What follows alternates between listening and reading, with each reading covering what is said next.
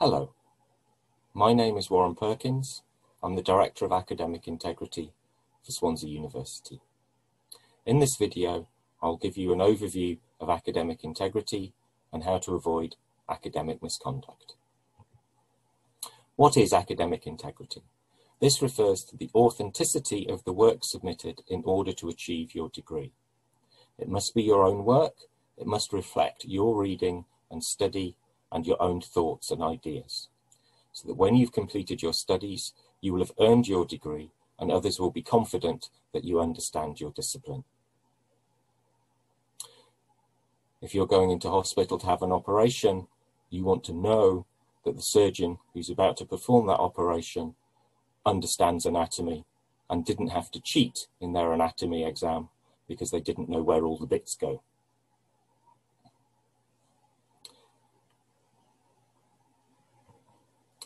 So why is it important?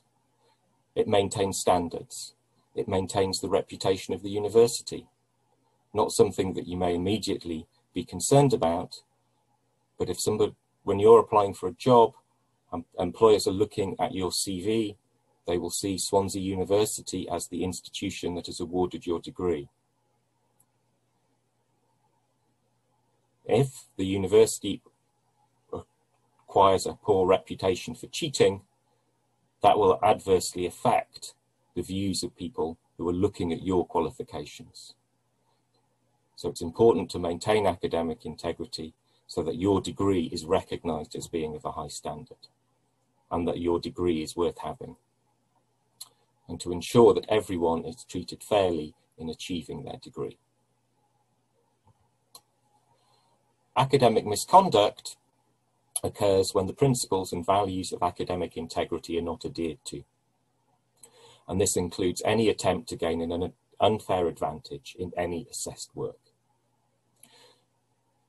So far, the language has been quite flowery. Basically, what we're talking about here is cheating.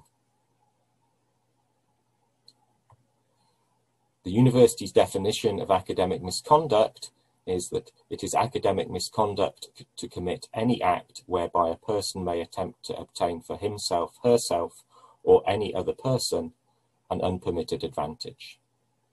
And there's a link on the slide there to the My Uni site where the full regulations are laid out.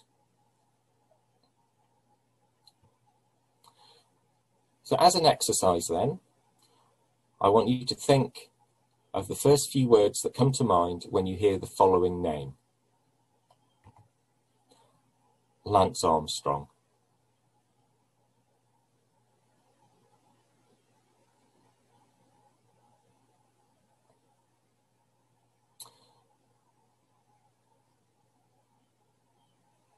Well, some of you may have thought, who's that? I hope most of you have heard of the name, and those who have heard of Lance Armstrong, I'm sure amongst the top few words that came into your mind were cheat and drugs. If you aren't aware of the story, Lance Armstrong was a professional cyclist who finished first in 7 Tour de France races after having beaten cancer, only to be found to have been doping and stripped of his titles. So the things that people remember are the cheating and the drugs. People who know the story more will remember that he beat cancer and he set up a foundation that has done a lot of charitable work to support cancer sufferers. But for most people, the things that are remembered are his drug taking. The sporting analogy I like because then leads us to the questions of who lost out. Now, I watched the Tour de France in those years. I didn't lose anything from the fact that he was on drugs. It was his competitors who lost out, the other people in the race. So when we're talking about academic misconduct in a university setting, it's not the university who's losing out if people cheat. It's the other people on that course, because they will be the people who are likely to be having their CVs compared with the person who's been cheating when they're applying for jobs. That's where the competition comes in, in this context. What damage did it do to cycling? Well, there was a lot of scandal, a lot of sponsors pulled out, and now a lot of people will look at any cyclist who's performing well, and at the back of their mind will be thinking, I wonder if they're clean. In the academic context, as I say, that would be the equivalent of the university getting a bad reputation for cheating, for academic misconduct, and any time an employer looked at a CV which had a Swansea degree on it, at the back of their mind thinking, I wonder if that person cheated. Clearly that is not a situation we want to be in, and that is why we work very hard to maintain the academic integrity of all of our qualifications. So let's look at some examples. In examinations, you will probably be familiar with most of the rules and regulations here about not taking in books or notes or any communication devices, copying from other people, communicating with other people. There's some that you may not have thought of. It's an offence to impersonate another person in an exam. It's also an offence to present evidence of extenuating circumstances which is falsified, and presenting as your own work any material produced by unauthorised means. The full exam regulations are laid out on the My Uni pages, and you should check those thoroughly before you have your first formal examination. Before then, you will probably be performing quite a lot of coursework, and there are various issues that arise there which you may not have heard discussed before. So the first of those I want to talk about is plagiarism. Now, this is using another person's work or ideas without appropriate acknowledgement and submitting it for assessment as though it was your own work. Now, this can refer to anything, any published work, concepts, ideas, data, graphs, equations, theories, anything that somebody else has produced. If you refer to it, you should state where that material has come from and who did the work in the first place. So examples of plagiarism, using other people's words without due acknowledgement, that, i.e. you should be using quotation marks or some equivalent and a reference. Summarising the ideas, judgments, software, diagrams of another person without due acknowledgement. Or submitting another student's work as though it was your own.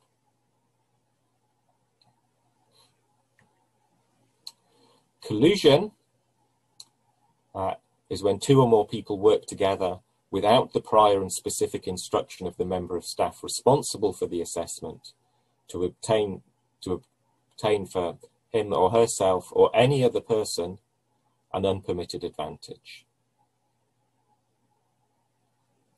Obviously, if the module or the assessment is specifically group work and you're told to work in groups, then working within that group is permitted. But otherwise, for individual assessment, you should be working on your own.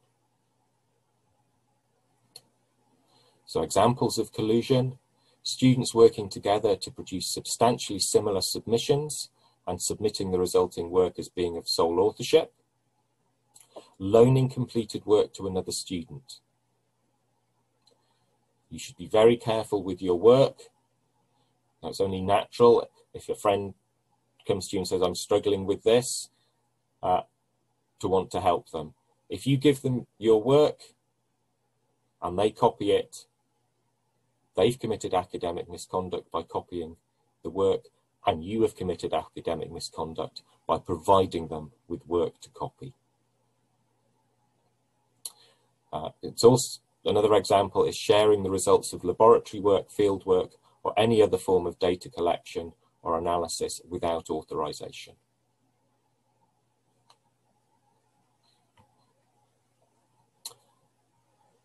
Data fabrication is an offence. The integrity of any data we present is vitally important. Falsifying data anywhere, whether that's in an essay, a lab book, a report, a poster, wherever, is an offence. And penalties are severe. For a first offence, the standard penalty is 0 for the whole module.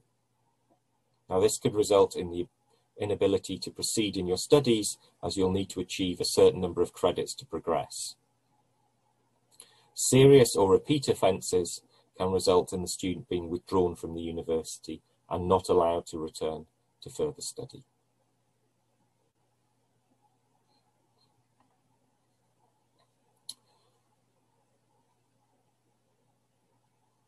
There is a more cynical form of academic misconduct, which we refer to as commissioning, and this refers to students who choose to submit work that was produced by somebody else as though it were the student's own work. This includes using bespoke essay purchase sites, essay exchange sites, engaging any third party to produce work for you.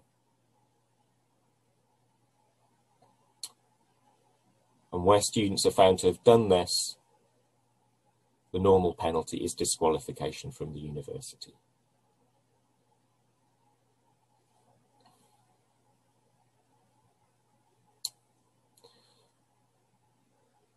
Proofreading is permitted by some colleges, but not others. So you should check with your college to see if they permit proofreading. If your college does permit proofreading, then it must be in line with the university's proofreading policy. And there's a link there to the My Uni site where this is laid out in full detail.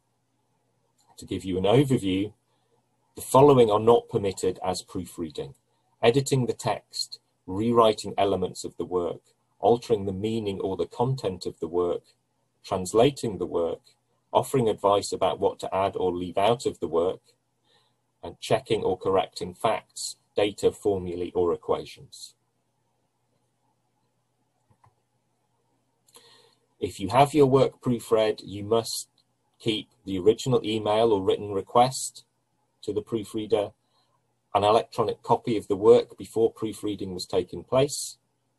This would apply even if the original work is not written in English or Welsh. An electronic copy of the work that has been proofread, where the suggested amendments are clearly delineated. Any receipt or evidence of payment for professional services. And you must be prepared to provide this evidence upon request. When submitting the work, you must acknowledge that the work has been proofread by another person and that the proofreader has acted within the guidelines set out in the university proofreading policy. You can include this in the front sheet attached to your submitted work. Prevention: make sure you understand the rules. Make sure you leave enough time for revision or to complete your coursework. Talk to your lecturer or academic mentor if you need help. Help with study skills is also available from the Centre for Academic Success.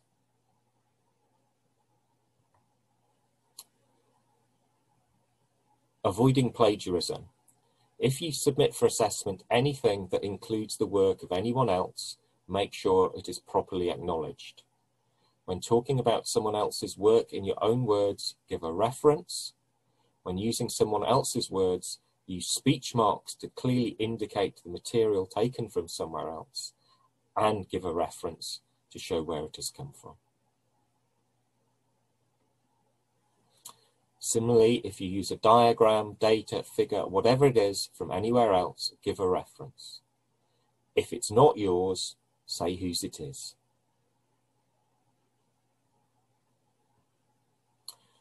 So let's look at an example. So here's a very short extract from an article by A. Smith and B. Jones in the Journal of Made Up Stuff. Based on 2007 responses to an electronic survey circulated in March 2030, it was found that cats are 45.2% cuter than dogs. So if you were going to use this material and present it in your own words, for instance, you could say, in a study, Smith and Jones found that cats are cuter than dogs. Then you need to give a reference. So the style I've used here is to put a 1 at the end, and then in the bibliography, the would be attached to the reference A. Smith and B. Jones, Journal of Made Up Stuff, Volume 5, 2030, page 23. There are a range of different styles for providing the references. Depending which area you're working in, they will have different preferred formats. From the academic integrity perspective, the key thing is to ensure that there is a clear indication that this information has come from somewhere else. So here, say the one after the words says that that's a reference, and we find the source in the bibliography. What are your own words? By this, we mean sentences that are constructed by you based on your understanding of the material. These are not someone else's sentences that have been tweaked. So this is not taking somebody else's sentence, reordering it a little bit, using synonyms for some of the words, minor linguistic changes like that. Those do not count as your own words. You need to construct your own sentences from the information in the source, not from the sentences of the source itself. You could present this as a quotation. So using open quotes, 2007 responses to an electronic survey circulated in March 2020, it was found that cats are 45.2% cuter than dogs, end quote, with the one after it again as the reference. So here we have quotation marks, clearly indicating that these words have been taken directly from the source, and there's a reference to tell us what that source is.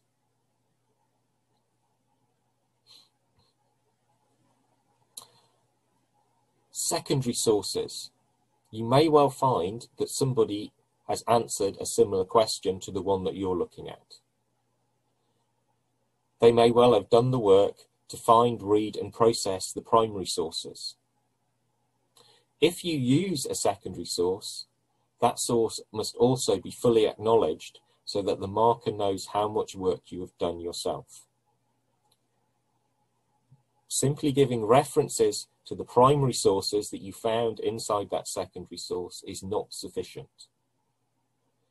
Think about what the work presented is claiming you've done. If you present a dozen primary sources with analysis of those, that's saying that you have found a dozen sources, read them, and analysed them yourself. If in fact all you have done is find somebody else's work who's a secondary source and somebody else has done all of that work, that needs to be clear in your text, or you are claiming credit for somebody else's work.